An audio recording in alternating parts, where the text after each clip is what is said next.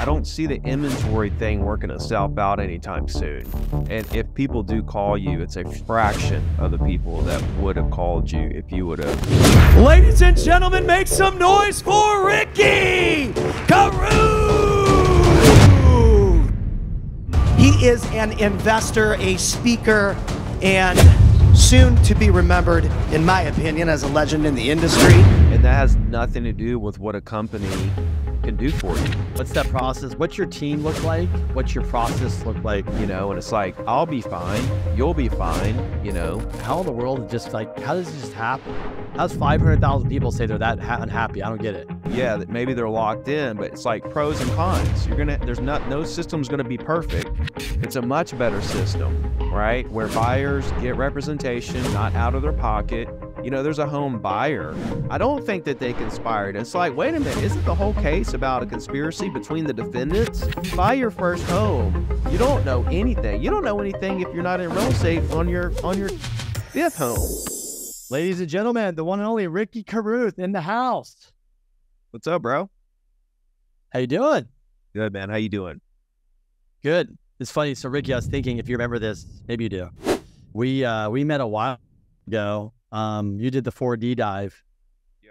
And you're just kind of getting some momentum on your Instagram. And I remember we somehow found each other on Instagram, and I talked to you, and you're like, yeah, dude, my goal is to be like one of the best real estate coaches in the game. And a lot of people are probably like, I don't think that's going to happen, dude. He's not going to take out Tom Ferry and all these guys. Well, now we're in 2023, guys, almost 24. I think all you guys, the haters, you're wrong, because Ricky's up there, man. Yeah, it's been interesting. Journey.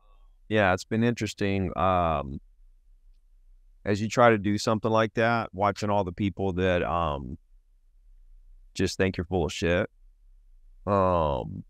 You know, but like that's been the story of my life. When I was a freshman, I was like, I'm gonna play football, and everybody laughed at me for that. It was fucking all county my senior year. I had a full paid scholarship. I got in real estate and everybody laughed. Yeah, I was 20.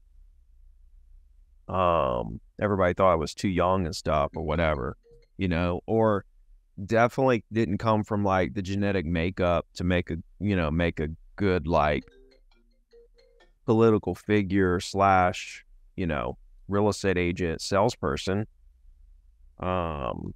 It's been the story of my life, man, like doing things that I'm not supposed to do or whatever, you know? So, I mean, when I started coaching and everybody talked shit, dude, so many people here locally talked so much smack about what I was doing. I had a dude follow me around like Gary V and doing the little docu-series of, you know, my daily life and stuff. People thought that was, you know, garbage. People were like, who the hell does he think he is? Not to me, not to my face. Some of the people did some stuff to my face, but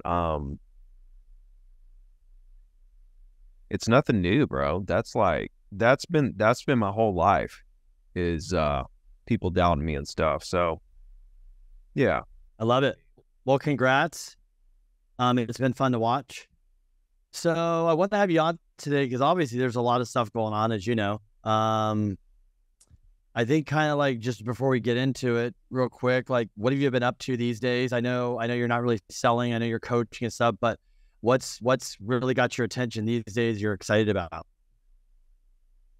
Just trying to create better content, honestly. You know, content is what really drives like the size of your brand, you know, like a lot of people will post a lot and don't really get a lot of traction, which that was kind of me for a while. And they're like, you know, like they'll hire a company thinking that that's going to be the thing.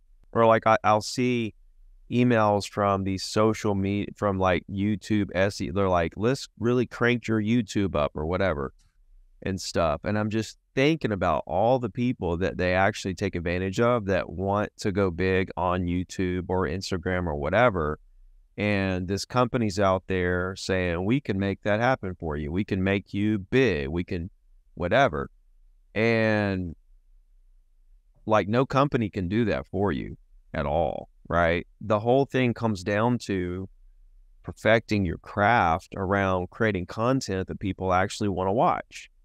That's all it is. If people will watch your content, you know, like the watch time on your content, on your reels and your YouTubes and everything else, that's what drives the algorithm, dude. That's like the one algorithmic driver is watch time, I think.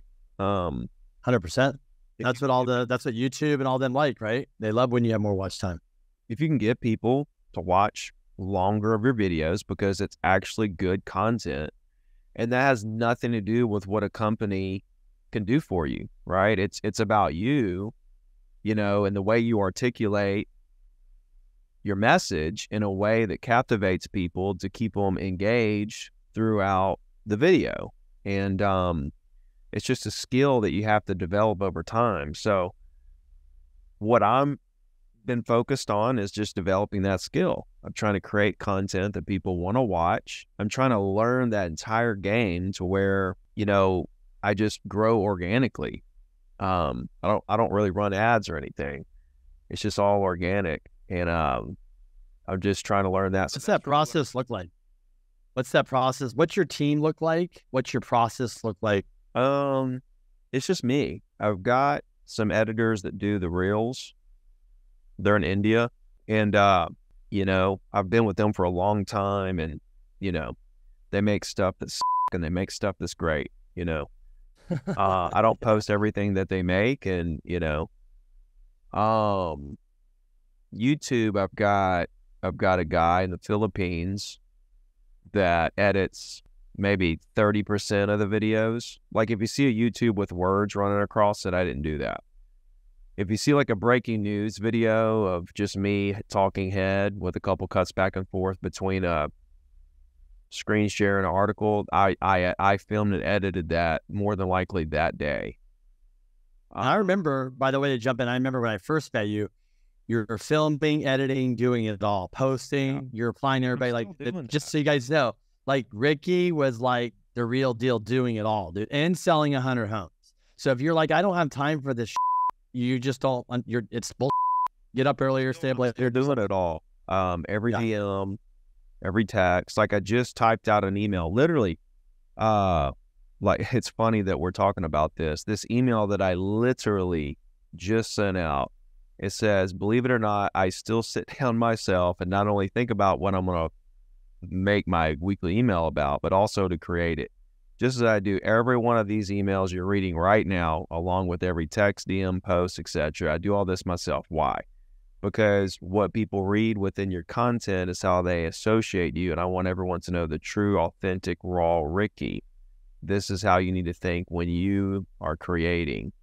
I literally, like 15 minutes before we just hopped on, wrote that out and sent it out to, you know, a couple 100,000 agents.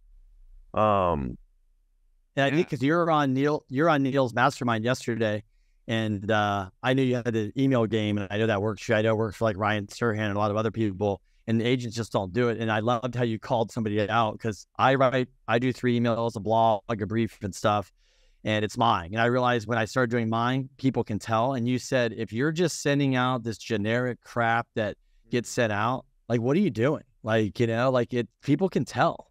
Yeah. Well, people that it's called being lazy, in my opinion. You know, if you hire a company to just do generic content for you on your socials or your emails or whatever, and it's just so generic, it's just nobody's reading it, nobody's calling you. And if people do call you, it's a fraction of the people that would have called you if you would have spent the time. People spell value T-I-M-E, and they can tell if you've spent time. And when they can tell you spent time, they feel like it's valuable and they appreciate it. And then you've got the people that actually spend the time to create generic content too, which I find very fascinating, that they actually spent the time to actually cultivate and create this content that's very generic, and they could have spent the same time actually creating something original and giving some context to their opinions on stuff, and they wasted that time to create something that looks just as generic as some of the companies will make for you. We just got to get away from that if you really want to stand out. Yeah, I agree. What's your 2 cents on the market? I know you kind of said, I mentioned it yesterday. What's your kind of outlook for, now in 2024? Well, it depends on rates. Kind of what happens. The lower we go, the more activity we're going to have, and the higher it goes, the less activity we're going to have. You can't help but think that rates are going to come down next year, but you never know. You just never know. We had a good inflation report, I think, this week. So that was encouraging. But, there's still some tailwinds happening in the economy. Credit card debt just hit $1 trillion. People are running out of money. They ran out of stimulus. Now they're running out of credit cards. Credit card interest rates are like 20%. There's some problems. And it's like, I'll be fine. You'll be fine. People that are, at the top of the food chain will be fine. But if all the people at the bottom of the food chain aren't fine, then the whole thing collapses. So there's some worry about, the short term of it. But as far as home prices go, we're going to be just fine. There's not going to be any forced selling. 4 out of 5 homes are under 5% interest rate or something like that. Oh, yeah. Yeah. 45% of homes are owned free and clear in the U.S. Insane. Yeah. Yeah. I mean, there's going to be no forced selling.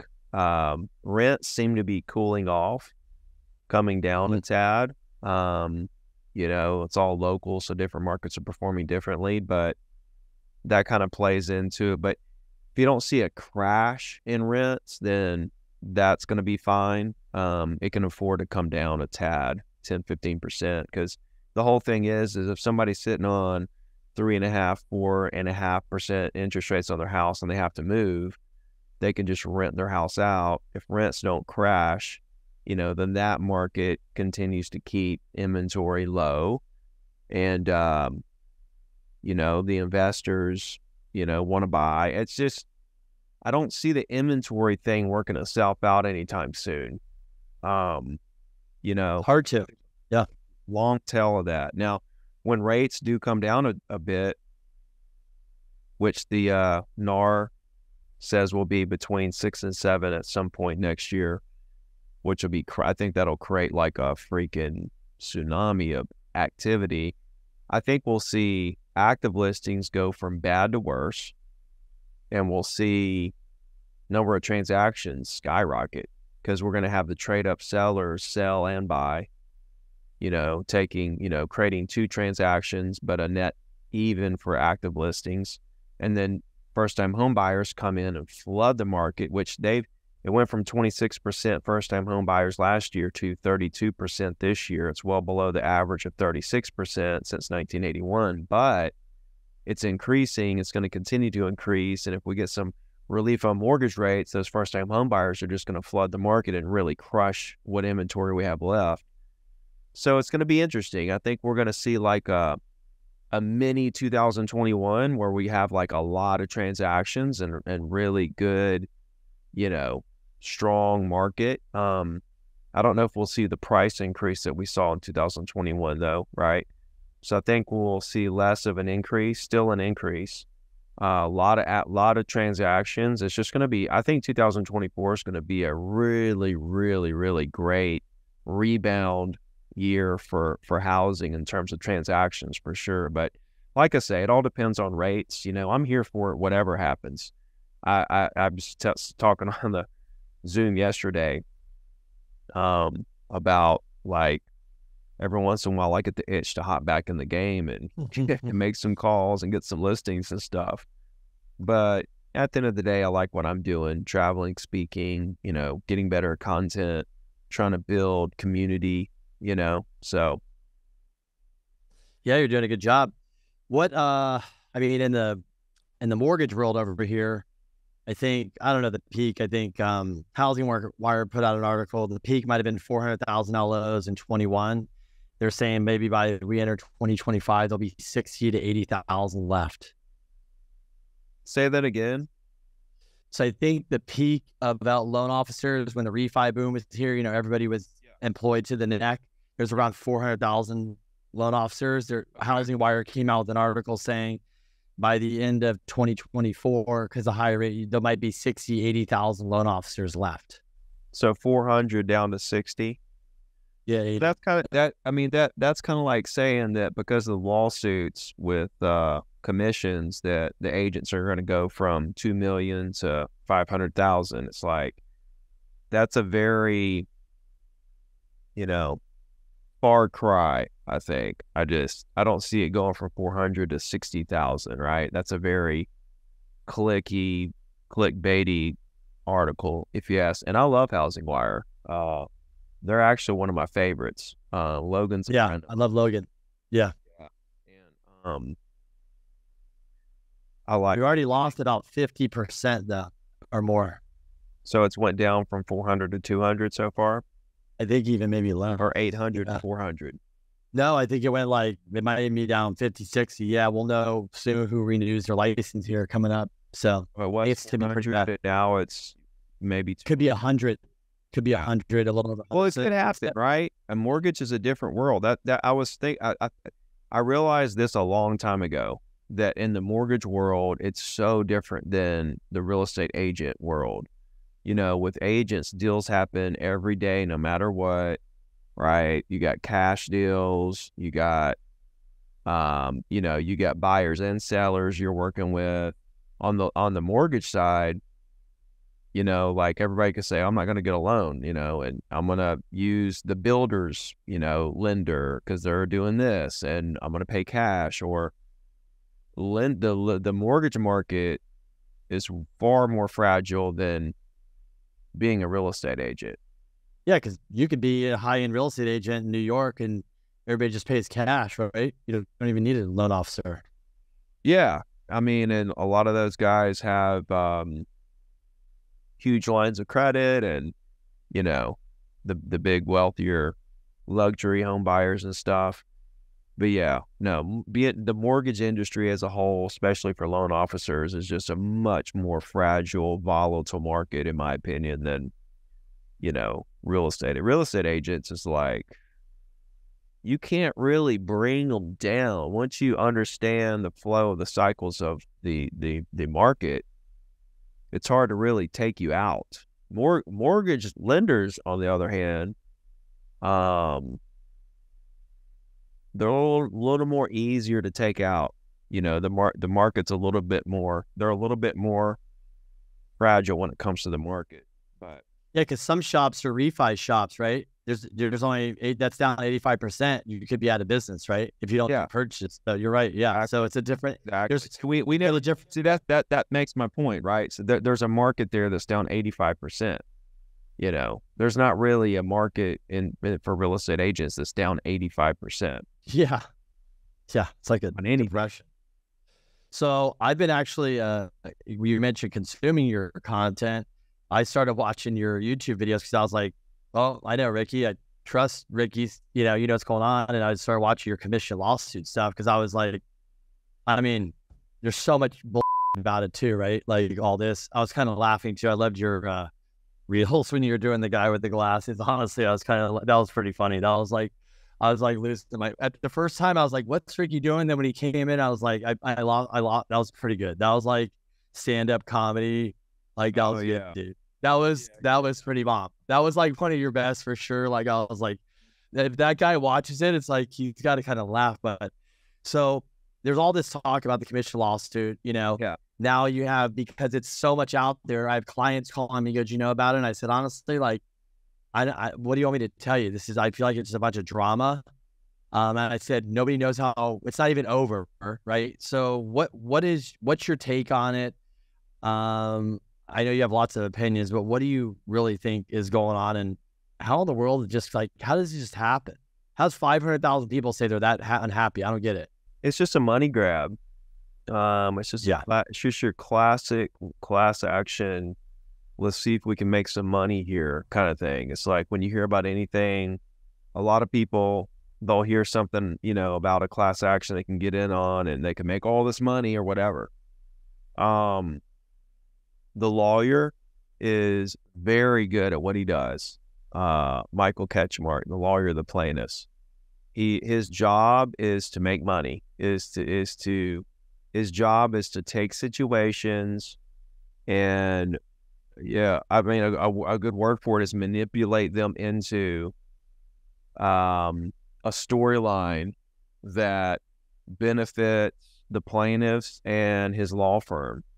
And what a hell of a job. I mean, that guy really did his job and he smoked the defendant's lawyers. I mean, that's really what happened at the end of the day. And the plaintiff, the jury is just a bunch of, you know, grunnled, you know, home sellers too. Yeah. And so people don't really they just think, oh my God, 6%. Oh, it's 2% in the UK. You know, this is crazy. But they don't realize in the UK, there's so many lawsuits of buyers who get screwed over because they aren't disclosed that the foundation's messed up, or, you know, they got taken advantage of on price, right? Because they can't afford their own representation. It's kind of like here in the US, we have 30-year fix, but they don't have it in a lot of countries. Well, those other countries, and some of the YouTube gurus are like, that's the problem with the US. We have the 30-year fix, and that's why inventory's low. That's why prices are going up. But it's like over there in these other countries where there aren't 30-year fixed, they're like an ARM, adjustable rates and stuff. Well, those people's mortgage payments are like doubling, right? Overnight. They're getting kicked out of their homes. And guess what? Prices are still are higher than the U.S., okay? They're higher than the U.S. Our neighbor Canada has mainly adjustable rates, yeah. They're higher than the U.S. So that isn't so 30-year fixed isn't the problem why prices are high, number one. If you want to blame it, just look at the countries that don't have it. It's not the problem. And I would rather a system where we don't have people getting kicked out of their homes, right? I mean, yeah, maybe they're locked in, but it's like pros and cons. No system's going to be perfect. You know, would you rather them have a house or have double the mortgage payment overnight in 5 years? Same thing with this. You know, okay, we can go to an overseas type business model when it comes to real estate agents, but think about the pros and cons of what we have. It's a much better system, right? Where buyers get representation, not out of their pocket. You know, there's a home buyer suit now where the home buyers are now saying that, you know, that they're mad that they didn't get to negotiate their commission or whatever. And it's like, wait a minute, buyers, like, you want it to be where you have to come out of your pocket for this, right? You want to come out of your pocket for it instead of it being figured in, you know? I don't know where they're going with that, right? We'll just have to wait and see. There's like 9 or 10 lawsuits right now, especially since the Sitzer-Burnett the verdict came out, a bunch more popped up, different states and stuff. And the judge hasn't even ruled on this Sitzer-Burnett, which that'll tell us a lot right there about how this is going to go. But agents have kind of become public enemy number one. But in the meanwhile, okay, while everybody talks smack about agents, 90% of buyers and sellers use an agent by choice. Yeah, they don't have to use an agent. They can just go straight to the listing agent now and bypass all of this. They can negotiate the commission. I've had buyers negotiate their commission with me. I've had every seller just about has negotiated their commission with me. You know, and when I did deals, we're just kind of sitting here waiting to see what the judge is going to say about this. If he's going to give an injunction or if he's going to create some rule that we have to go by until this is appealed out of court and up to the Supreme Justice and stuff like that. So it's interesting, man. There's a couple different ways I look at it. For one, well, first off, what do I think is going to happen? I think it's going to get appealed up to the Supreme Court. and then we'll see what happens. It doesn't sound like the higher ups, like the DOJ, and it doesn't sound like the Department of Justice and wherever we go to in the Supreme Court or whatever is going to be on our side. It doesn't. I'm not getting the feeling that we're going to get a lot of love when it comes to this, and it's unfortunate because I just really don't think that they understand what's going on here. It's a lawyer that's going to make $1 billion while the homeowners get a couple thousand apiece. What's so funny is the same thing that he's suing us for. Us, I say us as in the National Association of Realtors and all the brokerages, and now even EXP is in on this next lawsuit he filed. So what's so funny is like, it's so ironic because the thing that he's suing us for, he's literally doing the same thing that he's suing us for while he's suing us. It's insane. I'm telling you, that's how good this lawyer is. He's literally doing the same thing right in front of our face that he's accusing us of doing while he's accusing us of doing it. It's insane. So the homeowners who are disgruntled because, they had to pay the buyer agent fee, this buyer agent that brought the buyer that paid, it's like they were happy with what they netted, right? It's like you were happy with your net, with your bottom line net when you did this.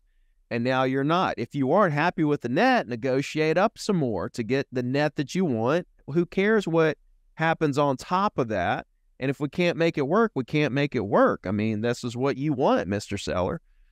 And so, and look, in those deals, the sellers made way more than the agents, right? When they sold those properties or whatever the case may be.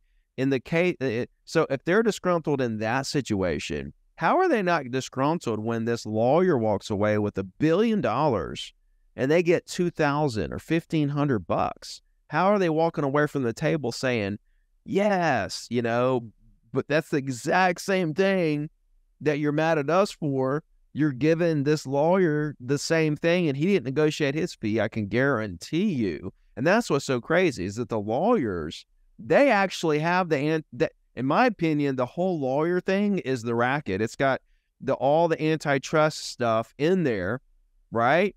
And the crazy thing is they can't sue each other because it's part of their, pact when they become a lawyer that they can't sue each other. So like they're sitting on the biggest monopoly, running the entire show from the legal side, from the courts, right? And they don't negotiate. They're getting the biggest part of the pie, and you can't sue them. It's so crazy how this thing is kind of playing out. But from the public's point of view, they just view us as monsters. Like, y'all don't do nothing. You just open doors. We can find the properties on our own on Zillow. What do we need you for? Why are you getting 2 or 3%? And it's like, wait a minute. What about all this other stuff that I do? And by the way, you don't have to, you go represent yourself now. So 90% of buyers and sellers right now use real estate agents, and 90% of those who use agents say that they would recommend their agent to somebody else. So while the whole general public's talking smack about agents, people, when they need to buy or sell something, 90% of them, we're the first person they call to help them through the transaction. They're happy as can be through the transaction enough to say, I'll recommend this agent to other friends and family who may buy or sell. And then years later, even the plaintiff, when he went on stand, he said that he was happy with his agent. He was happy with the deal. He was happy with everything. And then the lawyer, Michael Kutchmark, even said, hey, do you think RE/MAX conspired with the other defendants to take money out of your pocket? And he said, no, I don't think that they conspired. It's like, wait a minute, isn't the whole case about a conspiracy between the defendants, to conspire to inflate commissions? And the lawyer of the plaintiffs just asked the plaintiff if he thought they conspired, and he said no.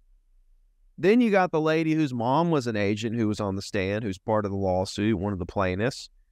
She's like, I've sold 4 houses and bought 5.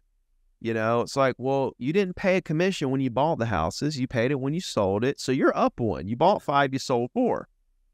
She's like, well, if I can do something to help my kids, they're coming into the years of where they're going to buy and sell homes. If I can help them, I'll help them. It's like, what you're doing is putting them in a situation where now they're going to have to pay out of their pocket. If we had it your way, they would have to pay out of their pocket for representation when they buy their first home. Yeah. When you buy your first home, you don't know anything. You don't know anything if you're not in real estate on your 5th home, right? You may know a little bit. You may understand the process, but every deal is different. It has twists and turns and stuff, and that's what you need an agent for, to make sure you're, you know, moving through those twists and turns best as possible. But it's crazy. If I can help my kids, I'm gonna help them. It's like, you're not helping them, you're hurting them. They're gonna have to come out of pocket, and if they can't afford a representation, then they're gonna have to represent themselves because of what you're doing. And if they get screwed on the deal because they don't know what they're doing and they can't afford representation, then that's your fault, ma'am. So it just keeps on going. I think it could go to the Supreme Court and get thrown out. It's going to take years for the appeal. If it goes to Supreme Court and gets thrown out and NAR wins, then they could literally block all the future lawsuits, and this thing could be just over and put to bed. Wow. I think what could happen is that we now will go out and have to disclose more clearly to the sellers and buyers that, you know, the seller can pay the buyer agent fee or he doesn't have to. Everything's negotiable, right? He can offer 0 on MLS now. So I think all that's going to come to light, where agents have to disclose that and explain it to every single client with 100% clarity with a signature. And then we'll truly sit back and let the market dictate how the industry will operate from that point. And I'm to the belief at this point that nothing's going to change. Yeah, I mean, especially if you take over, you know this, the first time home buyer, they usually have their down payment, a little bit reserves. They don't have extra money to pay a commission. Listen, man. If builders did not have to pay a buyer agent commission, trust me, they would not be doing it, okay? If builders could get away from paying the buyer, if they could get away from anything they can get away from cost-wise, they're going to do it, okay? That builders are a great example of what the market is. That's a good point. Right? If builders could get out of the buyer agent commission, they would. Why do they do it? Why do they offer it? Because there's a lot of value in having this massive group of local agents, you know, trying to help you sell your product. You know, now from seller to seller, you'll definitely have sellers who don't understand the value, and they're going to put 0 in that column. Well, you know what they're going to find out? It's going to be real tough to sell when you don't have any. You know what that's called when you put 0 for the buyer agent commission? Or something. It's called a pocket listing. It's called a for sale by owner, yeah, right? For sale by owners are like, bring me a buyer for 3%. I'll give you 3% if you bring me a buyer, right? Or a pocket listing. It's like, I don't want to list it, but if you find a buyer, I'll pay you 3% or whatever, right? You're literally a pocket listing. You're for that agent that has it listed, right? Or you're a for sale by owner on MLS. That's all you are at that point. You're nothing else. You've hired an agent to find the buyer. That's it. You didn't hire all the agents in the area to find the buyer. You just hired that one agent. And so now you've got one agent instead of having this massive sea of agents trying to help you sell that property. And, you know, the market's going to speak. Like, you're going to see properties that don't have a buyer agent commission sell a lot slower. Well, that's now you're saying, now you're admitting, Ricky, that agents steer.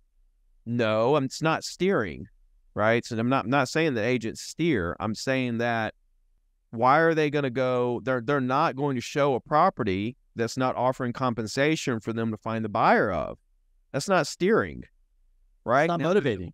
Yeah, if the buyer, you know, finds it on their own online, go for it. Call the listing agent and buy the property.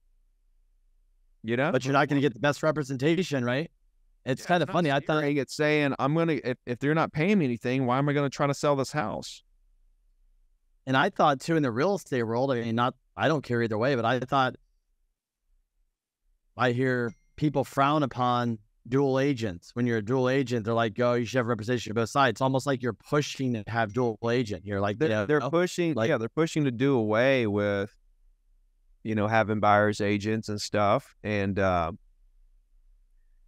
want to move towards more of a dual agent.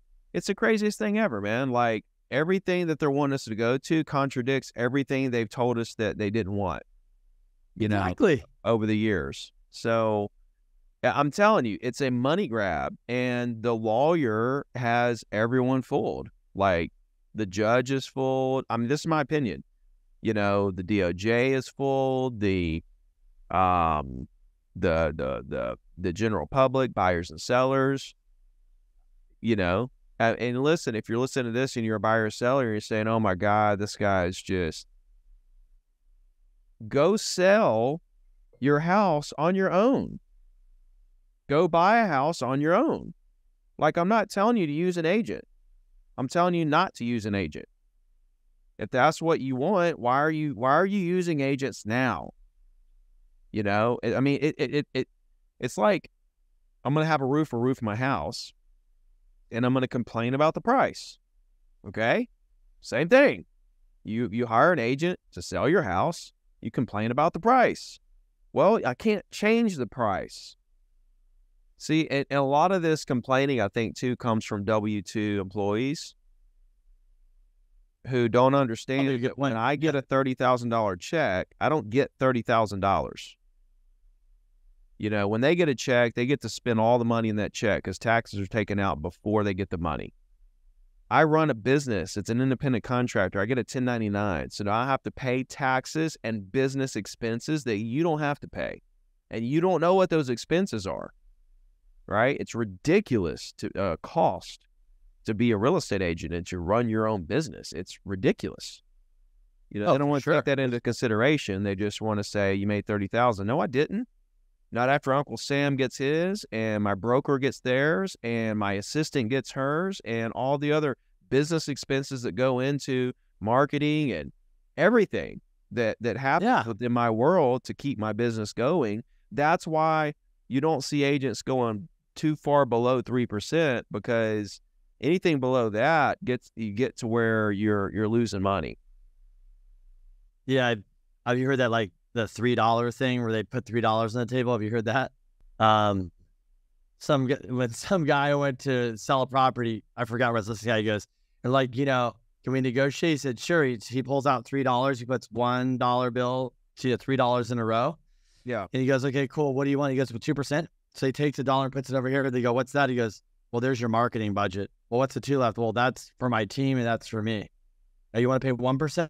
Cool. You just took away my team. So basically, you have left is just me. I can't market and my team can't help you work on this. You sure you want to go to 2 or 1? It's kind of a smart thing, but that's what people don't get. That is the reality of a real estate agent. And that's why when the lawyer was up there talking about that, agents don't negotiate down and all this stuff, they can't. I'm sorry, general public, right? I'm sorry. That's a fact, right? It's like when you roof someone's house, they've got the labor that they have to pay for, the materials they have to pay for, and then their profit. Okay? You guys act like our commission is all straight profit, and like we can just wiggle that around and still we'll be okay if we take 1%. It's like, no, we won't, because we can't even buy the materials and the labor for the crew to roof the house for that, much less make a profit out of it. So that's when you start to become unprofitable. When you start to, the further you get away from 3%, the less profitable you are. And when you get down into the, I don't know at what percentage you actually break even and start losing money, but it's up in the 2s, okay? So I just don't think people really understand the whole process and everything from the inside out. And here's the thing. The market is going to tell them, right? The market's going to prove to them, because for you. when agents don't do a deal because it's, sellers want to do 1% or 2%, and agents just walk away from those deals, the owners and the buyers are going to find out real quick how valuable an agent is and be happy to pay 3%. I mean, that's just what it is. Yeah, because what you're showing to the general public is, number one, is you're already unrealistic, right, with what you're doing. You're also showing to the general public that I don't even know what I'm doing, because that's not what you, if you're serious about selling your house, that's not the approach you take. And the second thing is, people are kind of like, you're probably a pain in the ass to deal with because the way you're dealing with this. And it's like, why don't I just go show my clients all the other houses and go, look, we can take an offer, but this guy's unreasonable already. Let's just move on to the 10 other houses. They seem like they're ready to sell. They're serious. I mean, I don't know. That's how I'd look at it. Yeah, it just depends. What's, I wanted to jump into, I know you're investing in real estate. A lot of the podcast people on here, real estate investors. Are you raising money? You buying your own stuff? I know I've heard different things you talk about, so I don't know exactly what you're up to these days. With investing? Yeah. We got into trying to syndicate some apartments about the time interest rates started coming up. So we haven't done anything there. We've just been kind of learning the business. I'm closing on 3 acres to build 46 units at the end of the year. So that's pretty exciting. Nice. I'll put together investment group to tackle that one. I bought a bunch of new construction homes, D.R. Horton homes here lately, and I bought a couple of existing homes and stuff. I bought an office space, a smaller one, and moved into it and rented out the one that I was in that's big that nobody uses. So just making some moves, man, rearranging some stuff, trying to increase the monthly cash flow of everything and just kind of keep building, I'm just having. You like the multifamily? What's that? You like the multifamily stuff? Yeah, I do. I've got a bunch of duplexes and fourplexes and single family and small commercial buildings and stuff. And just do fantastic with it, especially with the way rent has gone and, and appreciation and everything. It's like, but this project of 46 apartments, that'll be my biggest, deal so far. And it's it's like my biggest deal, but it's a small deal in the whole scheme of things. 46 units is a small deal. But I'm going to develop it. I'm going to build them. It's like 2-3 miles from my house. It's really close. Wow. It's close to the beach. Yeah, they're building a new school here. It's just a really good, setup. So, yeah. How do you find your deals? How does Ricky find deals? I mean, and it's kind of a general statement, but I know a lot of investors here. We invest. Like, what's your method of finding deals? Are you looking for deals? Yeah, I don't really beat the bushes. I'll just kind of I'm just busy creating content, and then something will just come across my desk, right? I've got 2 guys. We flip houses and we buy them at the courthouse steps. So we watch the courthouse step foreclosure auctions coming up every week and kind of see if we want to buy something or bid on something. We'll buy it. Like the last existing home I bought, was a 2-bedroom, kind of older home. And it's 2-bedroom, big backyard, fenced backyard, and we bought it to flip it. And when it came time to flip it, I was like, I have 2 duplexes right around the corner, and I was like, I'm gonna buy you guys out of this. And then one of my other partners of the 3, he was like, I'm gonna go in with you. So we bought the other guy out and just kept it and rented it. We bought him out for $195 and rented it out immediately for $1,600. We own it. We just paid cash, so it's just $1,600 a month coming in. But that was like a flip we were going to do that fit my portfolio, so we just bought the other guy out. It just depends, man. Like the 3 acres that I'm going to build the 46 units on, one of my buddies listed it. I've known him for, I've known him for 15 years. And and he listed it, and he knew I was looking for something to build some apartments on, and he told me about it, and then we just kind of started working on it. So it's just stuff that kind of comes to me. I don't really have any like clear-cut plan, this is how I go out and find deals and stuff like that. The D.R. Horton homes we bought, let's see, who was it? I think one of the guys I flipped with, he was buying one. He told me about it. I started to run the numbers, and I was like, damn. So I bought 5 of them. Yeah. Yeah, the payments are like $1,700, and we're renting them out for anywhere from $2,200 to $2,400 a month. And those rents will, rents are leveling out now, but they'll get back to a nice little 2 to 3% increase a year. Nothing crazy, just a nice little 2 to 3% increase a year, in my opinion. Plus, they're brand new properties too, right? Yeah, they're brand new, no maintenance for 5 years. The builder paid $5,000 in closing costs, paid for our buy down, permanent buy down. We got 5.9 on investment property, permanent buy downs. So, I was like, man, let's buy, let's buy a whole fleet of these things. And while we're kind of just sitting here bored, there was really nothing else that cash flowed like that in the market. So I just kind of jumped on a handful of them, and, we got them all rented out, and, we're just kind of letting them do their thing. So I'm kind of very like patient, methodical. I'm not pushing anything. I'm not like, let's hurry up. I've got so much equity built up in properties that I just own free and clear, no mortgages on. I could like leverage that and go buy all kinds of stuff, but I'm like, why? It's not, my life is not going to change at all by, doubling my portfolio in the next 6 months. What I want to do is like add a property a month for like 5 years, and then have like 100 properties, and then take another 20 years to pay it all off. It'll be $100 million worth of stuff, right? Because if all that averages 500 a piece, and it's 100 properties, that's 50 mil, right? And within another 20 years, that should pretty conservatively double in price in 20 years, right? That's probably super conservative for a 20-year run. So if those properties go from 500 to $1 million, I own 100 of them free and clear. I've got 100 million worth of properties, probably making several $100,000 a month, Sure.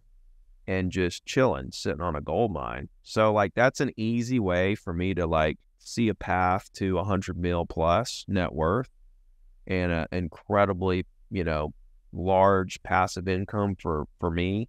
That's incredibly large. And that's like outside of whatever businesses I'm creating and stuff, that's just like something on the side in the background. Like I can get to 100 mil by the time I'm 65 or whatever.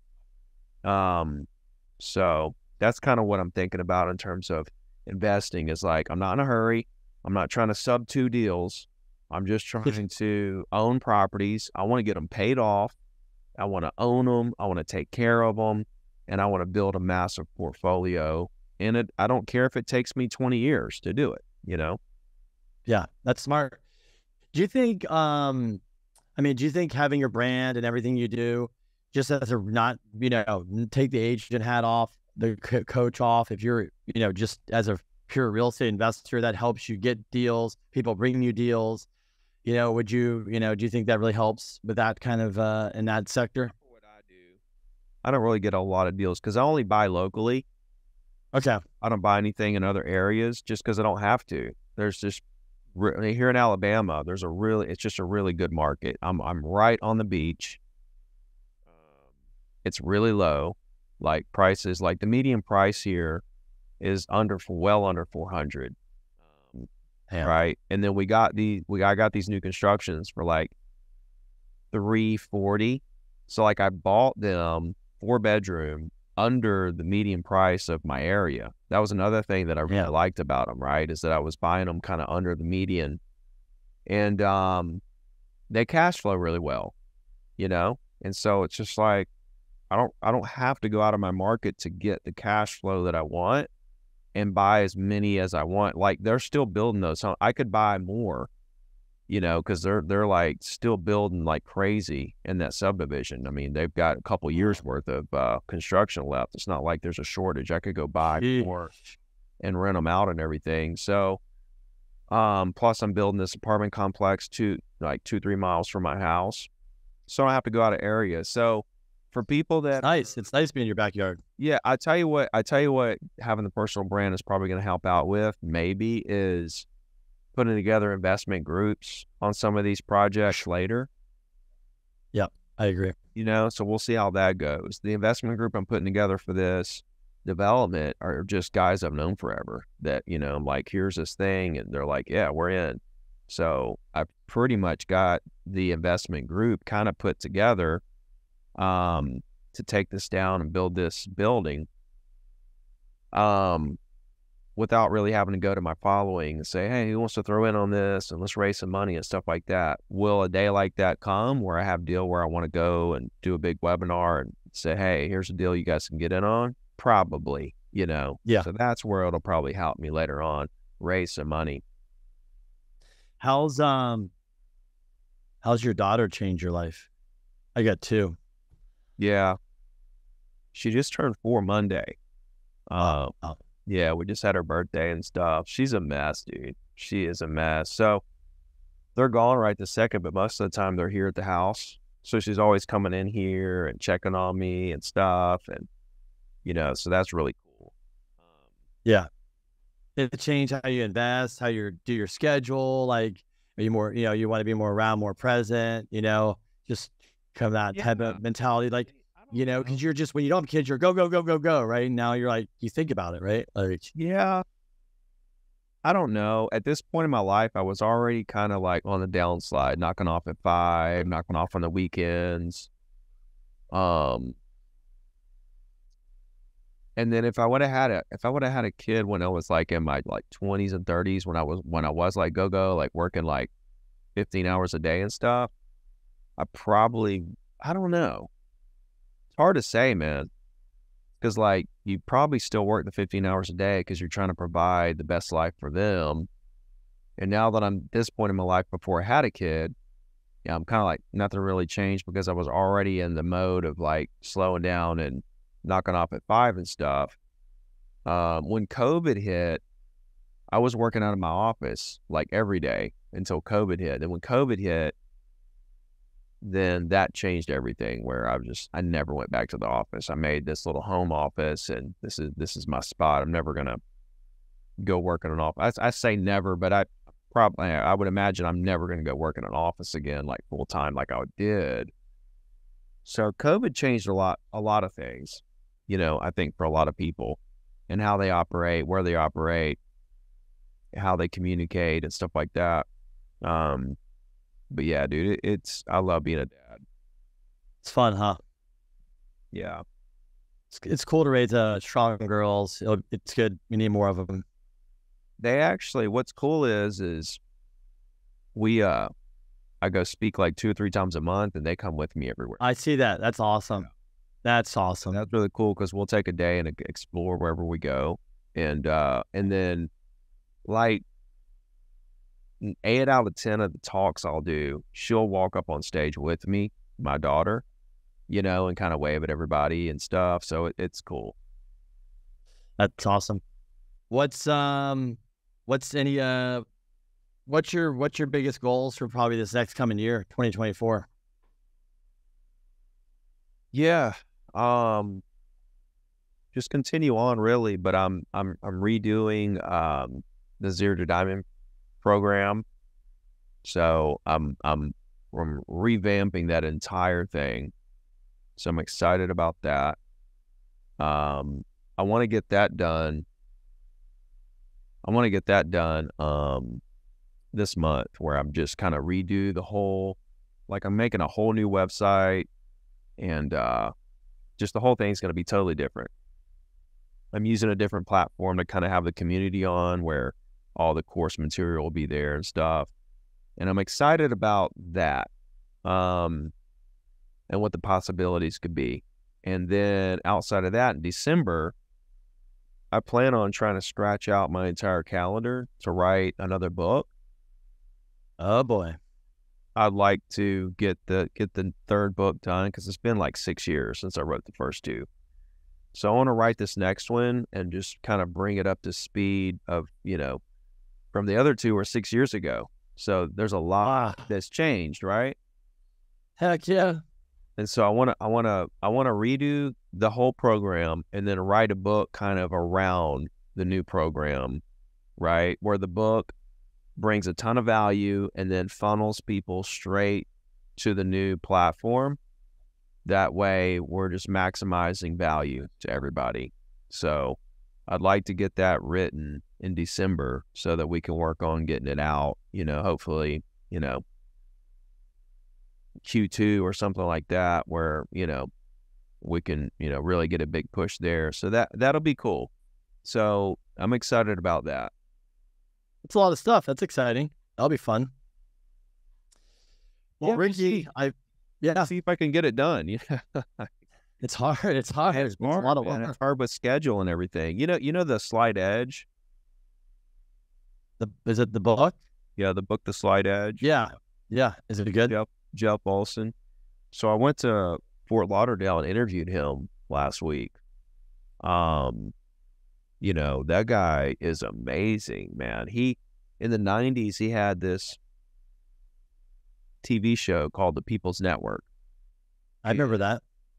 Well, he owned it, and it was Les Brown. Okay.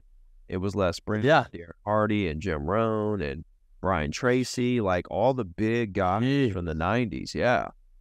And I didn't realize like how I knew he was big, but like I didn't know that he was like best friends with all those guys, right? He's one of them. He just didn't get on social media and do his thing. But anyway, I interviewed him last week, and the Slight Edge is doing the little things that add up to these massive achievements.